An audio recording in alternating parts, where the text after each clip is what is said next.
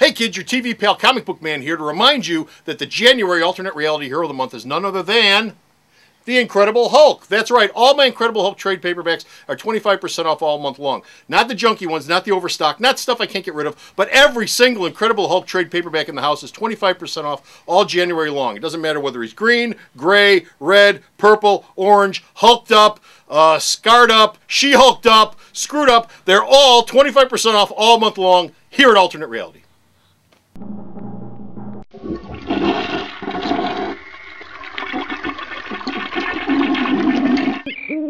It's time for Shop Talk with the Three Stooges, only there's four. Perfect.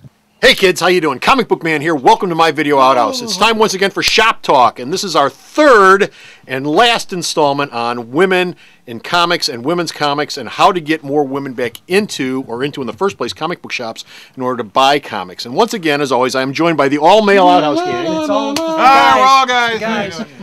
And which is the reason why we're doing this, because they're all guys we don't get. Alternate Reality doesn't. I'm sure many other stores too don't get nearly enough female customers in the door. Women make up half of the people on this planet. They all have money, and most of them wouldn't buy a comic if you held a gun to their head, unless they got a little kid. The joke I always say is, there's only two types of women I get in here: moms who are dragged in the door by their little 6-year-olds, basically at gunpoint. I want this, and girlfriends who are dragged in the door by their boyfriends, and all I see from them is, Why am I in this so, store? you know, what can the industry do to turn that around? What can the industry do to turn that around? And I put this on Facebook earlier this week, and this is what Jackie Estrada wrote on my Facebook page. There are plenty of good graphic novels and comics that would appeal to readers, but they need to have access to them, and most comic shops do not provide an environment that is inviting to female shoppers. The most successful stores at getting female customers are more pop culture stores like Meltdown in LA or Night Flight in Salt Lake City. I am not familiar with either one of those stores, but I will take her word for that. What is it that they do? I have no idea what they do, but they're more inviting. They're more inviting. Okay. So, Great. guys, what can the comic book stores, not the industry, not the manufacturers, not the creators, but the stores themselves do to make the stores more inviting for women? I have a buddy who lives out in California, works at Dr. Comics and Mr. Games. That's in Oakland, California, and they have a very heavy female customer base. Okay. They run their store very closely to what Alternate Reality does. They offer a great deal of stuff. You know, you could come into Alternate Reality and you don't have to be a fan of comics. You could be looking for classic posters. You could be looking for toys. You could be looking for sculptures, cards. You even sell like prose books and stuff like that. I mean, mostly genre stuff, but I guess that's what they mean by pop culture type stuff. Is something where they could come in, drop their kids off in one section, wander around the graphic novel section, you know, stuff like that. I think is appealing. Stores that are dingy and old and dirty and they're poorly lit. They don't offer a lot of space to move around. They're not inviting. Once they start to get crowded, you can't do much. You were in a local store recently, and you don't have to mention the name, but you can if you want, with your girlfriend. You were looking for something specific. What happened? Tell that story. I walked into the store. It is west of here. Yes. And I'm not going to say the name, but when I walked in, there were two guys eating pizza and drinking beer with the pizza laid out on the comic book box. I wanted back issues of Invincible, and I walked in and I said, "Do you have any back issues of Invincible?" And the guy with food in his mouth said to me, "What's that?" And honestly, it was a real a-hole move, because I'm standing there with a girl. You could tell the guy probably hadn't seen one aside from his mother in several years. Yeah. You would think somebody, at least to a customer, would be more inviting into their shop, and I don't see that very often at a lot of places. There are great comic book stores all over Chicago. There's also a lot of dumps. And that's part of the problem. I don't think every comic book store has to put a Starbucks in it like a Borders does. But, I mean, they definitely have to keep a nice, well-lit area where there's room to move, room to get away from the trolls that smell bad and stuff like that. You know, I'm not trying to pick on anybody. Yeah. But honestly, that's what it comes down to. Women want to shop somewhere that's appealing to them and not necessarily going to creep them out.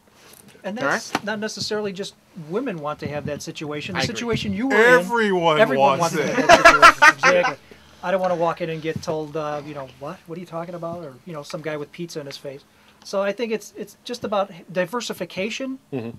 Maybe you do want to sell coffee. I don't know. Yeah. You know, it's just about having a wide range of products, an atmosphere that people want to come into and come back to. something that's not going to chase them out the door the first time around. That's not just women, that's everybody. Oh. Very true. I mean, the traditional old-fashioned comic shop was owned by someone who really liked comics and said, I'm going to open up a comic shop.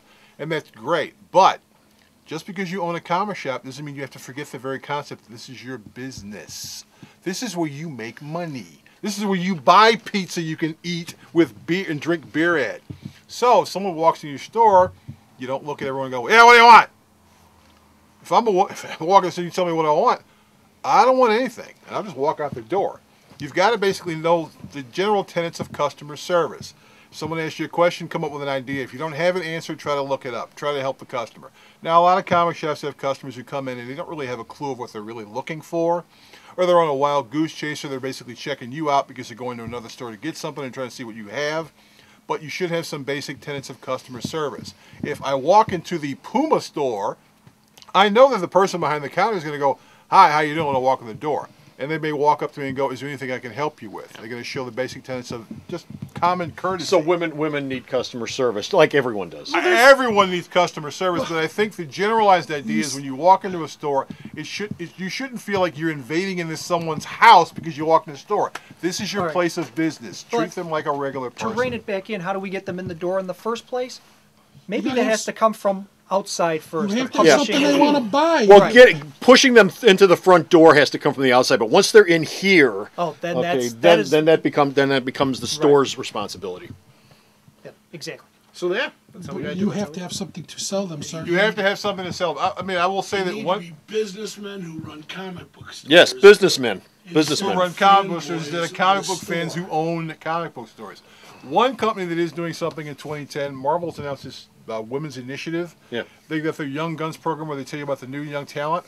This 2010's Young Guns initiative involves female writers, female artists. That's it. They're going to be pushing the hell out of them all year. And I think Marvel's really good at that. I think Marvel pushes new creators really well, so hopefully putting the emphasis behind female creators brings a new flavor to their books. You know what I mean? And we can all hope for the best from that. Okay. It's true that a lot of stores are run by trolls. Yes, they're run by trolls, little trolls who look at you like you shouldn't be here. Hi, how you doing? Are you looking for anything? I say that every time somebody comes in the door, okay? And the answer usually is no, I just want to look around, or I know what I'm looking for. But you put it out there. You put it out there. And you know what? 9 times out of 10, if a mom comes in with her kid, they're happy to hear that, okay, because they want to know where something is because they haven't a clue where anything is. So, I mean, yeah, being more open and being a little bit more friendly wouldn't kill some of the shops, okay, that are out there. And having a women's section, which I don't have here at Alternate Reality, but I talked about it on Facebook, and I'm going to try, like Dickens this month, to try to put one together here at the store. So I'm going to do my part this month. That's it. No, we've wrapped up this topic. Like I said at the outset, we aren't going to fix all the problems of women in comics in three segments, especially not 4 guys trying to fix the problem for women. I think we did pretty well. But you know what? I wanted to get the ball rolling. We were aware of the concept, and we knew how to discuss the idea. And you know what? We're talking about it. At least give us that much. We're talking about it. Who else is talking about it? We care. We really do care. We really do care. So anyway, that's it. We're done. We're out of here. Give us some feedback, either on YouTube or on Facebook or wherever you see this at. Give us some feedback. And until next time, this is Comic Book Man. And the Outhouse Gang. So long, boys and girls. Bye!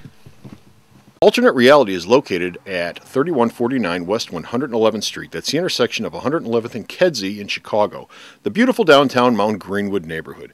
You can always reach us at 773-881-HERO or at the store's website, www.myalternatereality.com.